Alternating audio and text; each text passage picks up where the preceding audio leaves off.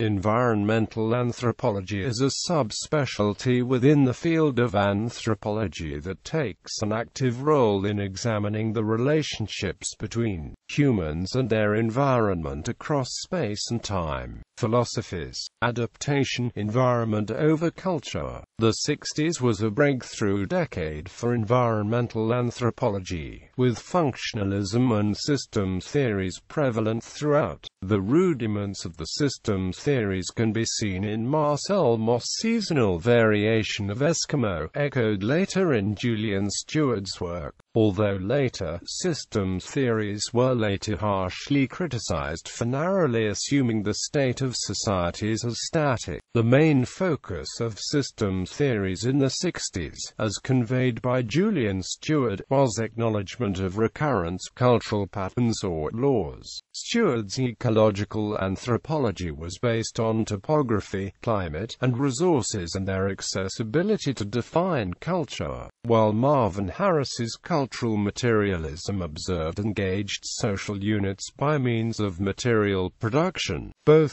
focused on culture as a malleable contingent to the environment. A social unit's characteristics have adaptive limitations. Importantly, those limitations are not considered determinants. Diversity, history and associations. The new focus of environmental anthropology was cultural variation and diversity. Such factors like environmental disasters, migrations, cost-to-benefit ratio, contact, associations, external ideas, along with internal, independent logic and interconnectivity's impact now were observed.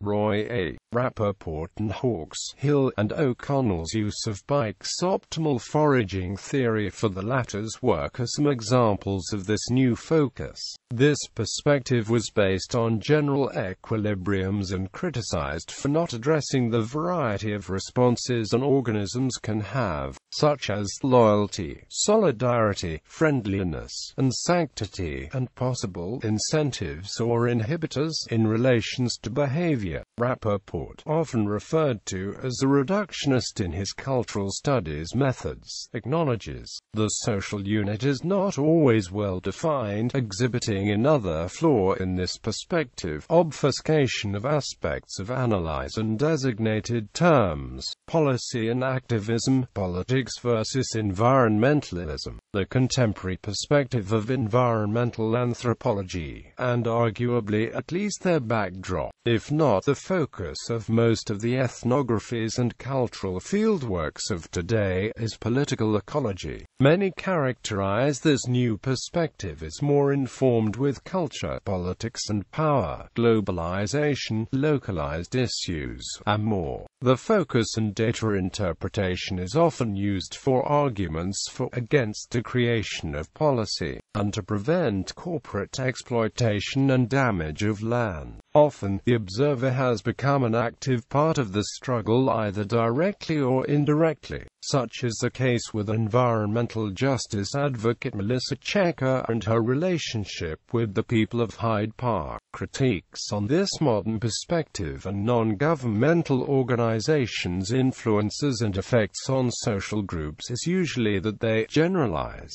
and obscure local discourse and message, often resulting in environmentalism by bureaucrats, PR firms, governments, and industry. An example of negative effects can be ascertained in the Malaysian rainforest, in which NGOs and other outsider activists deflected the issue, ignoring the locality of the problem. History, origins and pioneers. Environmental anthropology enters the field as an applied dimension built on the primary approaches within contemporary ecological anthropology. It focuses on how culture promotes connections between humans and their occupied ecosystems.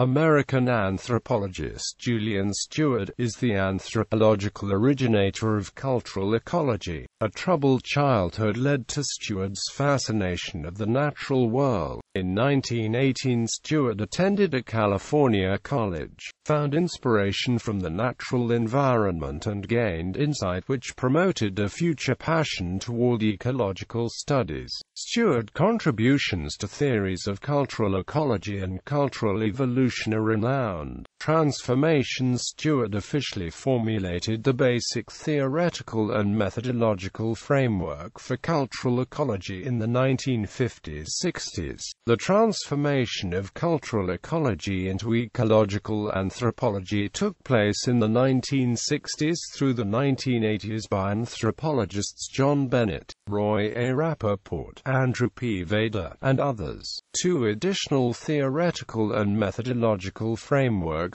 surfaced in the 1980s and 90s which attempted to cast ecological anthropology in a more scientific light. The first of which was when Marvin Harris actively and systematically worked to develop cultural materialism as an approach to research. Harris's intention was to expose and analyze the ecological logic underlying multiple facets of culture. The cultural system was split into three parts by Harris: infrastructure, structure and superstructure. Eric Alden Smith and Bruce Winterhalter laid the blueprints for the second groundbreaking structure of evolutionary ecology. This would shift attention to the individual as the origin of adaptation, stressing choice when utilizing natural resources. A further expansion of ecological anthropology occurred in the 1990s when historical, political, and spiritual-focused areas of research were incorporated into facets of human ecology and adaptation. Purpose. Anthropology is a field concerned specifically with the human condition and its relation to the natural world. This can be seen through human interactions between each other as well as the flora and fauna present in a person's particular region and how they can be utilized. Humans everywhere have changed their environment, and for better or for worse.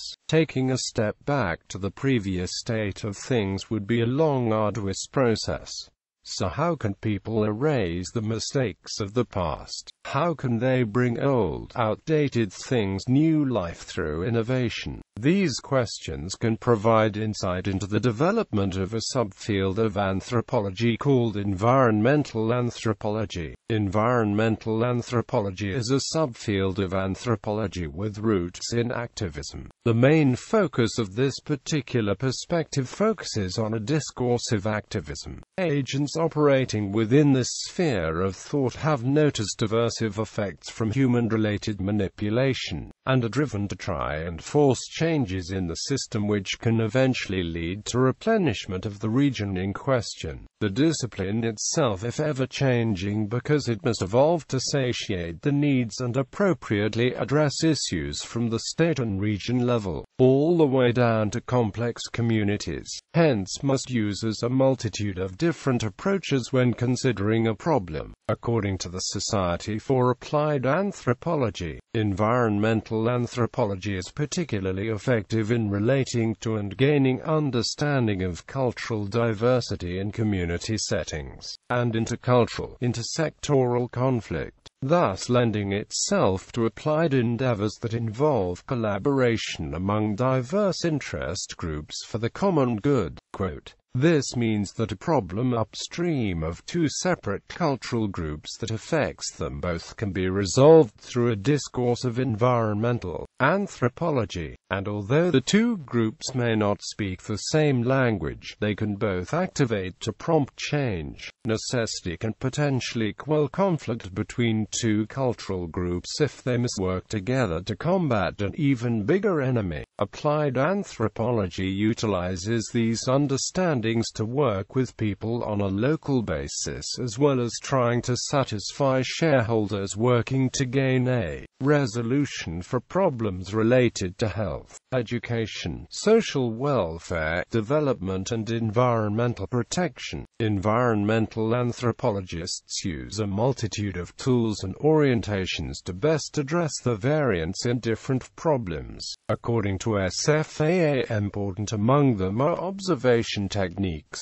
qualitative and survey interviews, systematic data collection techniques for accessing core values or areas of cultural consensus, ways of identifying and interpreting social networks, and a variety of participatory cultural, social and environmental assessment techniques designed to improve intersectoral understanding of demographic composition, social, political dynamics, cultural and other forms of diversity, and capacity for planning and development. Environmental anthropologists aim to utilize their understanding of the culture at hand in order to gain as EMIC a perspective as possible when dealing with these situations. These type of situations are ideal within the field and sheds positive light on a field that is criticized for refusing to accept this perspective.